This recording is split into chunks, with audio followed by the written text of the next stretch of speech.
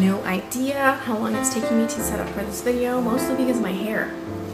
And I'm shedding, which is a recurring theme. We're just gonna roll with it. We're gonna roll with my hair looking like this and whatever. We're gonna get started. Hey guys, it's Carol here. Welcome back to my channel. I've got my favorites for the week for you today. I'm really excited about that. So we're just gonna dig right in and I'm gonna show you what I've been loving this week. So the first thing I'm super excited to show you is the original, can you guess? The original Beauty Blender. So I've been wanting this thing since I first heard about it because even before the Beauty Blender came out, I've always loved using the fingers as applying my foundation because of the look and the finish it gives. It's like this really natural look to the skin. Because even if I used brushes, I would always kind of go in and kind of tap around just to make things just kind of pressed. And maybe that's because I have dry skin. I don't know, but a lot of people love this Beauty Blender. I'm really fortunate. My friend Julie surprised me with it one day. You all have met her through Keek. And if you don't know what Keek is, I'll leave my link down below and you can click on that and see what it's all about. But she surprised me because I've been doing her makeup and I've always talked about this and I kept telling her, you need to get it, you need to get it, because I've been using the just the regular triangular shaped beauty sponges. Just these little cheap triangular shaped ones you can get anywhere. I happen to get these from Walgreens. They're Studio 35, comes with 8. It was like $3 for all these. Anyways, still give the same finish. So if you can't afford, or for whatever reason you don't want to spend $20 on this, this is what I was using before. Now, which do I look better? I like this better. Here's why. While I do think these do the trick as far as like the finish of your foundation, concealer, whatever you're using it for, the Beauty Blender is so much faster. Okay, so first of all, the shape is just like perfectly shaped to do everything. So what I typically do, I have applied it like my foundation with it, but what I still do is I'll apply my foundation and then I'll go in and just kind of press. Anyways, there's a lot to say about this Beauty Blender, so I think I'm going to do a comparison between just these sponges and this and why, you know, all the reasons why I like this more, because there's a lot to say about it. But yeah, the shape is just perfect, the density of it is perfect, it just bounces off your skin, and it just makes everything, it makes my application process so much faster. The concealer, the foundation, it makes it so much faster and it still gives that really nice pressed flawless effect. It's awesome.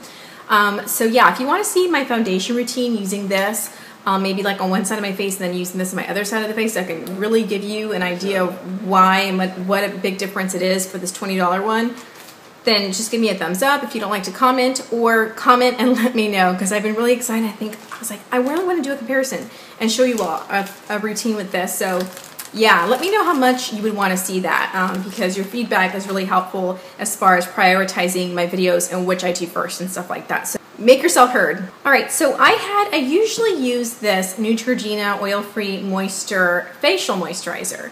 And they have like an SPF 15, which is the one I usually use. And then they have an oil-free one, which I really like. I like them all, and I've been using them for like over a decade. I usually use the SPF 15 or the oil-free.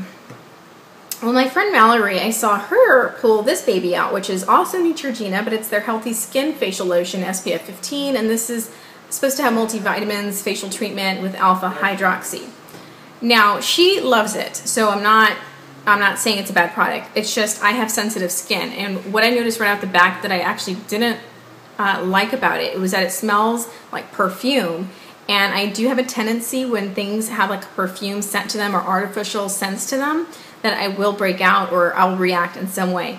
So I started noticing, I had a breakout before, and that was because of some makeup products I had been using that were new in my routine. And then I broke out again. I'm like, dang it, why the heck am I getting all these pimples? Because I'm not one to really get pimples now. I was blemish prone when I was younger, but I'm 20 now and my skin's different now. I have like a dry normal skin. Back then I had like an oily skin.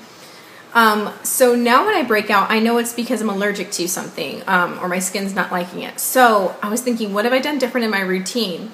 Thankfully, this was the only new thing I had been doing differently in my routine, so I couldn't use that. So I went back I've been giving this to my husband to use because it's not a bad product. I do like Neutrogena. I just reacted to it.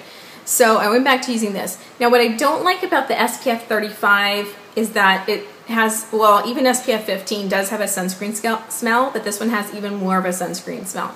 However, my skin doesn't have a problem with it. It's just my scent preferences. I don't like the smell of sunscreen. So if you don't like the smell of sunscreen either, I wouldn't recommend getting the SPF 35. Maybe if you're like me and you can kind of take a little sunscreen smell, the SPF 15 is fine for me. But I love this line from Neutrogena because I don't break out. It reminded me of why I don't like to switch up skincare too much, because I will get pimples. I don't like mixing too many things in my routine because I want to know, I want to have a product isolated and know what's doing this to my skin. They're alcohol-free, fragrance-free, hypoallergenic, and they don't clog pores, and they're really, really nice. So I'm really appreciating that back in my routine. Another favorite this week is Barely Beige from the Maybelline Color Tattoo line, and it's just a champagne color. I've been using this every day on my eyelids as a base, and it's perfect for summer. So Barely Beige, Barely Brunette, any of these, whatever they have out right now, I recommend it as a base for your eyeshadows. It's great. Also been loving, this is new to my routine and I love it. I'm so sorry you can't get your hands on it anymore unless you go to Big Lots or Dollar Tree. Some of them have been known to still have some of these, which are the Blushable Cream Sticks from NYC. I love these cream products. This one gives a really, really pretty highlight. I am wearing it today. If you can see anything, you'll see it right here, and that's what this is. I love it. It's a golden champagne highlight. It's beautiful for the summer. I love these Blushable Cream Sticks, so I've been loving that as my highlight this week. And then as my blusher and bronzer combo, I've been loving Urban Spice, also from the Blushable Cream Sticks. This is what I've been using as my bronzer and blush. So it's been doing the trick for both of them, and it's been saving me time and routine. So what I do is I just take my stipple brush from Real Techniques, dab it on, and go like that. So if you want to see me do it and get ready, let yourself be heard, because this is how I prioritize my videos and what I'm doing next. So been obsessed with these. Oh, thank you, Susan, for sending them to me. I want to say hi to her daughter, Noah. They watch my videos. Her little daughter's so cute. Anyways, I wanted to say hi to her. Hi, Noah. And thank you for watching my videos. Okay, so the next thing I wanted to show you, you've heard about it a lot, so I'm not going to spend too much time on it. I had this in a tutorial a couple videos back. I have it in probably my last weekly favorites. I've keeked about it. It's the Brown Eye Candy Shimmer Strips from Physicians Formula. I've been loving these three colors right here. These two right here, those are them. And this champagne color as the base. They are awesomely pigmented. Yeah. They have a texture similar to Urban Decay's eyeshadows from their Naked palettes, and these are cool toned, which I absolutely love cool toned for my fair skin, brown hair, and brown eyes. Perfect for me. I've been using this, every day this week, and the one day I didn't use it, I regretted it. I just love it. It's fast. It's perfect for summer. It's beautiful. I raved about this in my product rave video a couple videos ago. It's Milani's Tropical Fiesta. This is shipping, but I want to show you the color. So check out that video because I don't want to spend a lot of time with it, but this was definitely a favorite this week. It's a favorite overall. I love Milani's nail polish formula. Awesome. So check out my product rave so you can hear all the details about that. Something that isn't new, but I'm still obsessed with it. I'm wearing it today, and it's this combo. It is Rimmel's Pure from their Exaggerate lip liner line. That's what that looks like. It's a beautiful hot coral color, hot pink coral. Beautiful. So, so pretty. And I've been pairing it with Tutti Frutti from the Revlon lip butters. I just love it. Mixing these two, I put this as a base, and then I put that over it, and I get this beautiful hot orangey red color. I love it. Matches with my shirt. I know I wear the shirt a lot because I love it, and whatever. I love it. Okay, last favorite for this week, and I haven't mentioned this in a while.